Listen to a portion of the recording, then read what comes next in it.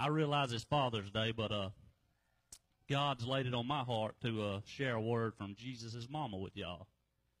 All right, now they're at a wedding banquet. You know, the one where Jesus turned the water into wine. Listen to what Mary tells the servants there. In John 2:5, she says, this out of verse reads. It reads, his mother said to the servants, whatever he says to you, do it. It's very simple. Whatever he says to you, do it. And y'all, that's what we need to be doing. Whatever Jesus says to us, we need to be doing it. All right? So listen to what Jesus has said to us. And he said this to all of us. In Matthew 5:16, he says, let your light so shine before men that they may see your good works and glorify your Father in heaven. All right, this morning I want to tell y'all about a man who did that. He did that for me.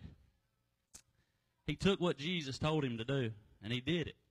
And he's still doing it. He does it every day. I want to share with y'all what kind of effect Brother Ronnie Lewis letting his light shine has had on my life. And not only on my earthly life, but on my eternity. All right.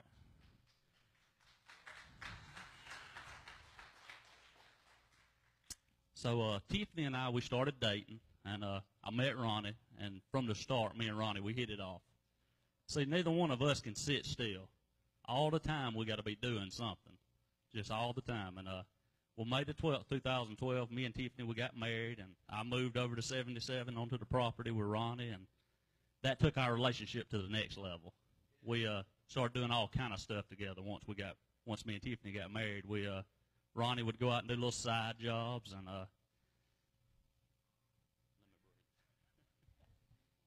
all right. Ronnie would go out and do little side jobs, and I'd go help him if I wasn't working. And this whole time now, I wasn't going to church anywhere. Me and Tiffany were dating. I wasn't going to church anywhere. Me and her got married. I really wasn't going to church anywhere. And anyway, sometimes I'd come visit this church with her, and I'd sit through a service, and it didn't affect me. I'd come sit in a church service, and I'd get up and leave just like I had went and seen a movie. Didn't really matter to me because I hadn't had a heart change yet. All right, I was the kind of guy that thought it was normal to ride around with a cooler full of beer in the back of your truck. You know, I just thought that's what everybody did. I thought you went to work, get off work, and you drank. That's what I thought was, what it was about. And I revolved my life around that. If there wasn't going to be alcohol there, I wasn't going to be there, and I'd planned for that. And I just wouldn't. And everywhere I went, I had a cooler full of beer in the back of my truck. Well, now, everywhere I go, I have in my truck is my Bible. That's what I got with me, everywhere I go.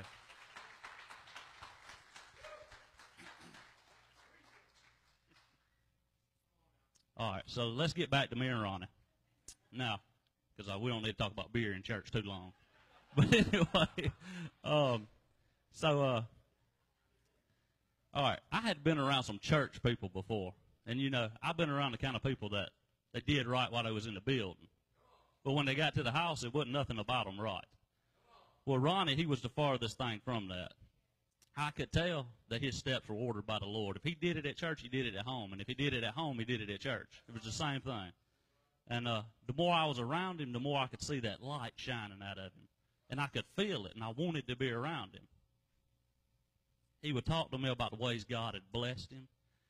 And he would tell me how real our God is. And he would just let me know how much he cares about us and how much he does for us. He'd tell me how he had blessed him with his family. He had blessed him with property. He had blessed him with finances. And he would tell me all this stuff. And I'd never been around nobody like that before.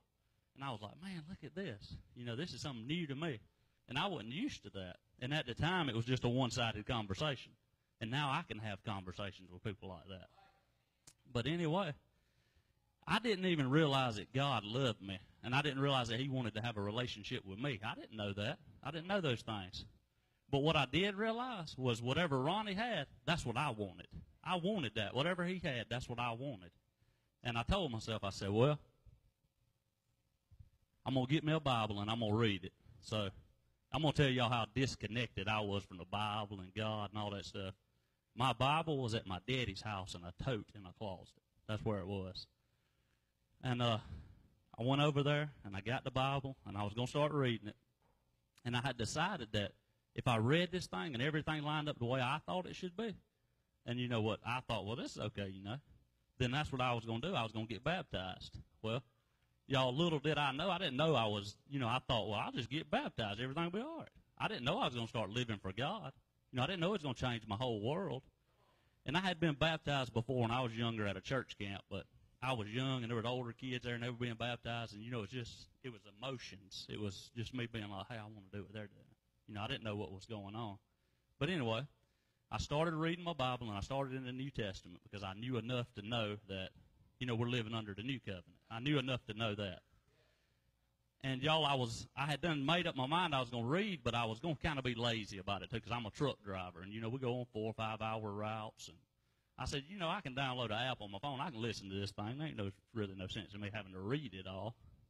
Well, listen to what happened. I started listening to it, and it excited me so much I wanted to take that Bible I had went and got out of that closet, and I wanted to reread what I had listened to because I was interested. I'm kind of a thorough person. I want to. If I'm going to do this thing, I want to make sure I know all about it. That way I'll make sure I can do it right. Well, there was a guy named Brandon Dunford. He was my partner at the time, and he was riding with me, and he would pick at me, and he'd say, man, you ain't just reading that thing. You're studying it. You're trying to memorize what it says on every page, because I would tell him about it whenever I'd get done. And, y'all, every day whenever I'd get to work or wherever I was, I couldn't wait to open that Bible up and just see what it had, what it had for me that day.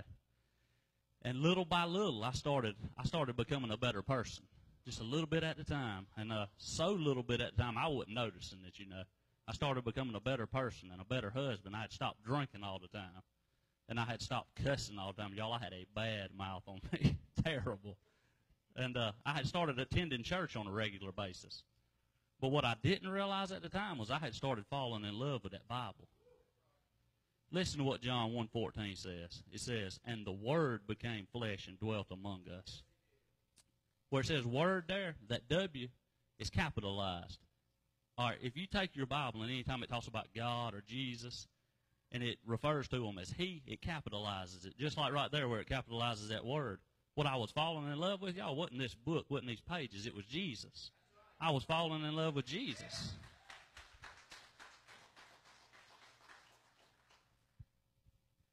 All right, so I'm reading my Bible, and I'm making good progress. I've done got all the way through the New Testament. I'm done with that. Woo, I know what applies to me. Okay? And I'm getting pretty deep in the Old Testament now. And I told y'all I had started attending church. Well, Brother Tatum was our pastor here at the time, and Brent came, and he was a visiting preacher.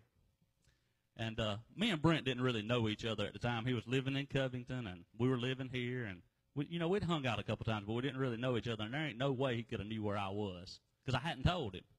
But he came and he preached a message, and he preached, today is the day to be saved if you want to get saved. And, y'all, I sat right back on that back pew on this side of the church, and I gripped that pew so hard that my knuckles turned white. I just had a hold of that thing because it was something pulling me, like, come down here to the front, boy. You know what you need to do. But I was so set on it, I want this thing to go my way, that I wasn't realizing that, hey, I just need to do what the Holy Spirit's wanting me to do here. I just need to come on down there. It's probably fingerprints in that pew back there. I had a hold of that thing. But anyway, so I was slowly but surely realizing as I read my Bible and I continued, because that morning I didn't come down there, that it ain't going to be my way. It's going to be his way. That's the way it's going to be. In John 14:6, Jesus says, I am the way, the truth, and the life. No one comes to the Father except through me. So it's going to be his way. There ain't no doubt about that.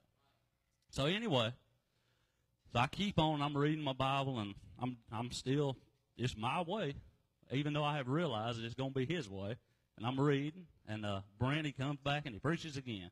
And, y'all, he preached a good message, just like Brent always preaches. He always preaches a good message. But this time at the altar call, he said something that hit me right here. Hit me hard. And so he's got done with his message. I'm gripping the pew again, just like last time. Just got a hold of that thing, and I got my eyes closed back there. And I ain't sure these was his exact words, but it went something like this, what he said at the altar call.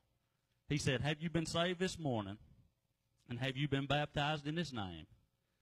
And if you were to leave this morning and have a car wreck and die, would you go be with Jesus? Do you know him this morning? And, y'all, I closed my eyes, gripping that pew, and I thought, I do know him this morning, but I hadn't obeyed him. I know him, but I hadn't obeyed him. Listen to what Acts 2:38 says. Then Peter said to them, repent and let every one of you be baptized in the name of Jesus Christ for the remission of sins, and you shall receive the gift of the Holy Spirit.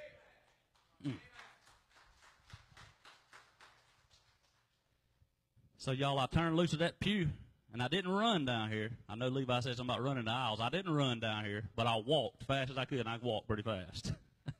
And Brent come around, and he prayed for everybody, and he got to me, and he said, "Do you want to be baptized this morning?" I said, "Yes, sir, absolutely. I want to be baptized." I said, "But look, Brent, I ain't trying to be rude. I want your daddy to do it. That's who I want to do it." And Brent said, "That's fine, that's fine. I'm going to be in the water anyway. I ain't missing out on nothing." So, because Casey Wade was getting baptized that morning. And Ronnie, he was able to baptize me, y'all, and it tickled me to death that the man that introduced me to Jesus was able to baptize me that morning. And whenever I came up out of that water on August the 24th, 2014, my whole world changed. It was like I was living in a brand new world. And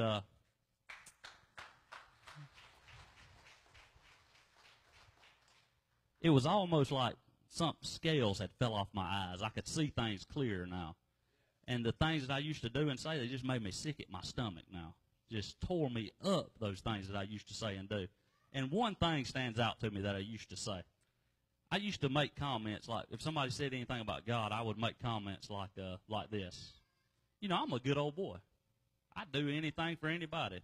Surely to goodness God wouldn't send me to hell for that. If you got a flat tire, I'll stop and help you. If you need help with anything, I'd help you. You know, surely he wouldn't do nothing, send me to hell for being a good fella. Well, fact of the matter is, y'all, that's where I was headed. That's exactly where I was headed. Listen to what Matthew 7:23. This is what Jesus said now. He said, "I never knew you. Depart from me, you who practice lawlessness." See, y'all, I was a good fella, but I was missing one thing. I didn't have a relationship with Jesus. I didn't know him. I didn't have that relationship with him. Why in the world would the King of Glory invite me to come live in his home with him if he don't know me? Why would he do that? You know, sure, the Bible says in Hebrews 13:2, "Do not forget to entertain strangers, for by doing so some have unwittingly entertained angels." Well, y'all, it says don't forget to entertain them. Invite them into your home, have a meal, something like that. It don't say invite them to come live with you. So if you ain't had that heart change, don't expect God to invite you to come live with him in his home. Don't expect that. And, I believe that trick right there is a good trick of the devil to make us think that we don't need a relationship with God, that we're good enough on our own. But we've already talked about he is the way, the truth, and the life. If he's the way, he's the only way, y'all. He is the only way.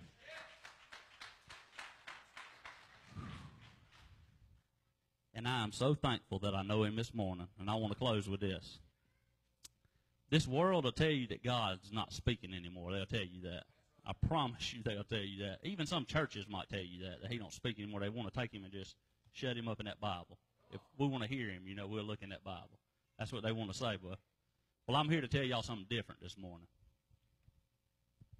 Brent had asked me to speak because it was Father's Day, and y'all, I did what I always do. I got real nervous, just like y'all see up here this morning, wiping this sweat off my hands and just nervous, walking around. But anyway, this is what I do whenever I'm going to speak. I take an index card, and I start writing scripture on them. And Dustin Randall right here, this is my partner. He comes to see me this morning. He can testify to that. I'll write down scriptures. And, I'm blessed to have him as a partner because he listens to me practice this stuff. Y'all, he's probably listened to this 10 or 12 times. He probably knows it better than I do. But anyway, I'll write down scriptures on the card, and I had wrote down Matthew 5:16. And, y'all, that's the verse I read at the front where it says, "Let your light so shine before men, that they may see your good works and glorify your Father in heaven." That Matthew 5:16, I wrote it on that little card, and me and Dustin went to work one night, and we're coming around the yard in a big truck. We don't have a trailer hooked to us, and we're looking for a trailer. And there's a security guard out there named Stanley.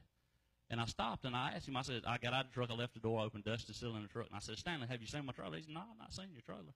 And me and Stanley, now, we have conversations sometimes. We talk about God and church and stuff like that. And, after he told me he didn't see his trailer, I just turned and walked off. And he said, "Hey, I got something I want to share with you." And I said, "All right." Now, Stanley, he goes to church in Lawrenceville, y'all. He said, "I was sitting in church last Sunday, and this scripture popped in my head. I want to know, does it mean something to you?" He said, "I want to read it to you." I said, "All right, read it to me." He said, "Let your light so shine before men that they may see your good works and glorify your Father in heaven." And y'all, me and Stanley talked, but we don't be out there on the McLean yard hugging or nothing like that, I do that at church mostly. But anyway, I just grabbed him. I said, "Stanley, come here, give me a hug." And I hugged him. And he was like, "Man, what's going on?" I was like, Thank you so much." And he's like, what is it? And I said, God just confirmed something to me. He just confirmed something to me. And he's like, man, we're excited. You know, I'm telling y'all, that is the greatest feeling in the world. It's amazing to me that God, the creator of the universe, was letting me know that, hey, whatever I got to say up here this morning is okay. You know, maybe somebody needs to hear this, what I got to say. And, you know, if Stanley wouldn't have opened his mouth and told me that that got laid on his heart to tell me about that scripture, you know, I wouldn't have never known. And, you know, he didn't have to do that. Stanley didn't have to do that. And Ronnie didn't have to tell me about God and how good he was. Neither one of them had to do it, but they did. So I want to encourage y'all this morning, if the Lord lays it on your heart to share with Jesus with somebody, to tell them about him, just go ahead and share it with them. You don't know what kind of effect it may have on their life. Heck, it might just affect their eternity, just like Ronnie Lewis has affected mine. Thank y'all.